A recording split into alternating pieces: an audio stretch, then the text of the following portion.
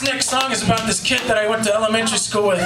His name was Craig, but he wanted to go by another name, Robert Holiday. And I picked on him the whole time from kindergarten through first grade. And then it bit me in the ass of karma later on in my elementary, junior high, and high school years. And so I wrote this song for Craig as an homage to him. And instead of calling the song Craig, I called it by the name that he wanted to go by, which is Robert Holiday.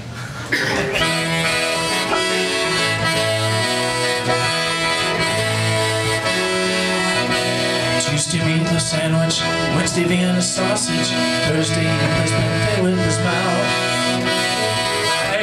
Friday sits on the basketball, waiting for someone to get out.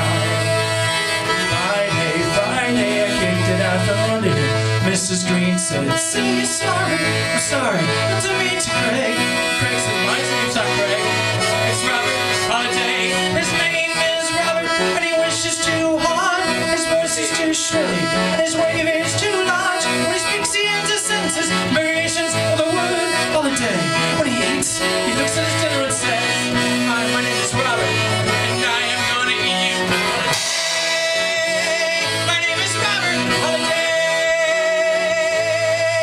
He's the only kid in school who's seen the cartoon Genghis Khan. He's the only kid in school who says he's never sinned. I said, "Everybody said, no, I haven't. Ask my grandmother, never been spanked." What about original sin? I don't believe in original sin. My name's not Craig, it's Robert Holiday. His name is Robert, and he wishes too hard. His voice is too shrilly, and his wave is too large. When he speaks, he ends his sentences, variations of the word holiday. When he eats, he looks at his dinner and says, "Hi, my name is Robert, and I am gonna eat you today. My name is Robert Holiday. My name is Robert." Later that day he said, "Hey, you want to play detective?"